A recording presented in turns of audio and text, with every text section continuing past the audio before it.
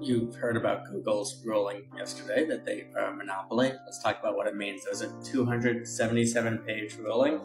These are blank pages because, as we learned yesterday, we've all been overpaying for Google ads, so we could afford it. But let's dive into what it means for a small business and what you should be doing today and what it likely means for the future. To quote from the ruling, after having carefully considered and weighed the witness testimony and evidence, the court reaches the following conclusion. Google is a monopolist and has acted as one to maintain its monopoly. So what's the big immediate update you have to do as a business owner? Nothing, probably. These legal battles are going to take many, many years. The Microsoft case that we're all talking about, because it's the most recent one that's similar to this, had issued findings of fact in 1999.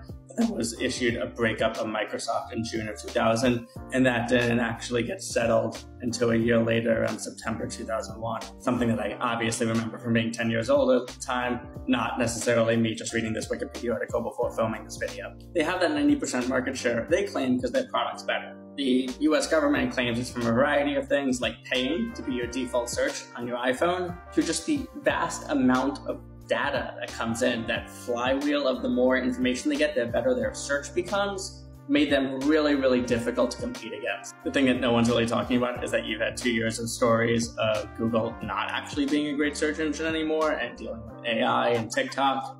But that being said, most of us are still Googling, so they probably have a point. As for now, the best thing you can do as a small business owner is really just to continue whatever strategies you're doing. If you're doing SEO, keep doing it.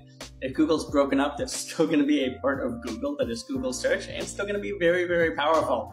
Microsoft is back to being a massive company again. AT&T was broken up, and it's now AT&T. Standard Oil is Exxon. They seem to be doing all right financially. But it just means it's going to be an interesting couple of years in digital marketing, which has always been. I'm excited. I think change is good, somewhat inevitable when there's antitrust laws involved, apparently.